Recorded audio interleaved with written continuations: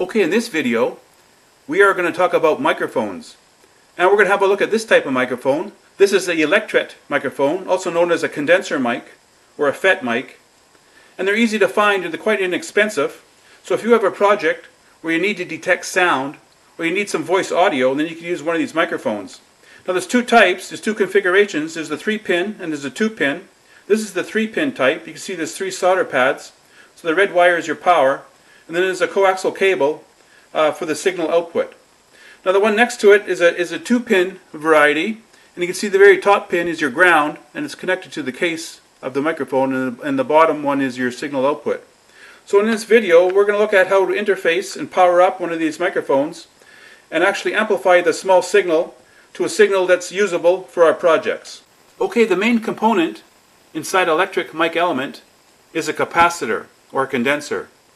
Now a capacitor is just 2 plates, and we can see the 2 plates here. Here's our first plate, here's our second plate. Now this plate is stationary, it's fixed, it cannot move, and this plate is flexible and it can move. Now this capacitor is permanently charged, and the secret behind that is a dielectric in between the 2 plates. Now when sound wave hits the first plate, we'll get a voltage output. On the second plate we'll get audio output. Now this will be a very small signal and it will be very high impedance, so it will be easy to load down. So we have to buffer it in some way. So inside the mic element is a FET transistor right here, which buffers the signal from this plate to the output. So basically it's an impedance converter from high impedance to a low impedance. So this is a 2-terminal microphone. You can see the 2 terminals. There's your first terminal, there's your second terminal. So it's up to you to supply a 1 k ohm resistor to 5 volts, that's your load resistor, and a capacitor, so you DC block any voltage from the power supply, and this would be your output. So this is your 2-pin electric mic element. Now we'll have a look at the 3-pin. So it's basically the same. We have the same capacitor set up, and we have a FET. But inside the FET, there's actually the resistor is internal to the FET. So we don't have to bother about the load resistor. So there's your 3 pins. So there's your power that feeds through the resistor to the FET. And there's your output. So you need an output capacitor. And the third terminal goes to ground. So this is your 3-terminal electric mic element. Okay, here's the wiring diagram of a 2-terminal electric mic element. We can see on the top is our ground pin. It's our top pin. It's connected to the outer ring. And our bottom pin is our audio output. And here's a block diagram of our microphone element. We can see our capacitor element, which is feeding our buffer. That's our FET. And there's our 2-pin output. So the bottom one is your ground, and your top one is your output. So it's up to you to supply a 1 k ohm resistor to 5 volts, and then you'll get your output and your ground. Okay, here's the wiring diagram of a 3-pin electric mic element. And we can see the 3 solder pads, and they're labeled 1, 2, and 3. In our schematic diagram, you can see pin 1 is your 5 volts, it's your red wire. Pin 2 is your output, and pin 3 is ground. So you have to supply a blocking capacitor on pin 2, and supply 5 volts to pin 1, and just ground pin 3.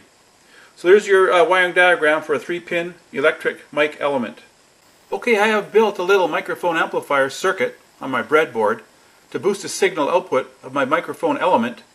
I'm using a 3-pin microphone element, you can see here. Now usually when I build a microphone amplifier I use a low noise op amp, or I build it with discrete transistors, but in this case I just wanted to do something different. I'm building this little amplifier using a logical inverter chip, a CD4069, and I'm using it in linear mode. So I'm using 2 of the inverters, so they're both cascaded, so I get a nice output around 4 volts peak to peak. Now when you power up these electric microphones, you got to make sure that the power to the power lead is clean. So if you have any ripple on your power supply, it's actually going to get into your output signal. So that's very important. So as you can see here, I have a little RC little network to filter out the voltage that's feeding the microphone, the power to the microphone. So we'll power this up, and we'll see how sensitive this microphone is. Okay, I have the output of my amplifier fed into my scope. You can see I'm getting a pretty good signal. It's about 4 volts peak to peak, and it's pretty sensitive. Testing 1, 2, 3, 4. So that's another example of how we can build a little microphone amplifier using logical inverters in linear mode. Okay, here's the schematic diagram of the microphone amplifier that I built in my breadboard. using a CD4069 CMOS inverter chip. Now if you look at the very left, you can see the microphone element, and it's the 3-pin variety. There's my 3 pins, 1, 2, and 3. Now pin 1 is the power to the element and has to be clean, so if you have a noisy power supply, you can put in this little RC network. Otherwise you'll get noise getting into your amplifier on your output from your power supply. Now the output of the microphone pin 2 is fed into the input of this inverter, which is in linear mode. Now it's put into linear mode by this 4.7 meg resistor from the output to the input, so it becomes an amplifier. And I have 2 of them cascaded, so I can get a very high output. And they're all capacitively coupled, so the biases won't interfere with each other. So the resistors are not critical. You can use from 1 meg to 10 meg, and the capacitors aren't very critical either. But the bandwidth of this amplifier is pretty high, so if you want to cut down on some of the high frequency noise, you could actually put a small capacitor across the 4.7 meg resistor on the last stage, and that'll cut down some of the high frequency noise on your output. Okay, now you know how these microphones work, and you can incorporate them in your own projects. I've used them a lot. They work pretty well. Here's a project that I built. It's called a room monitor.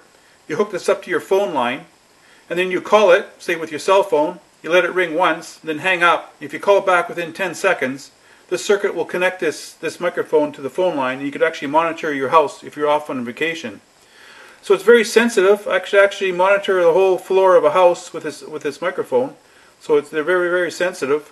Very inexpensive and easy to use, easy to incorporate into your projects. So I hope this video gave you some ideas how to use these little microphones so you can incorporate them into your own projects.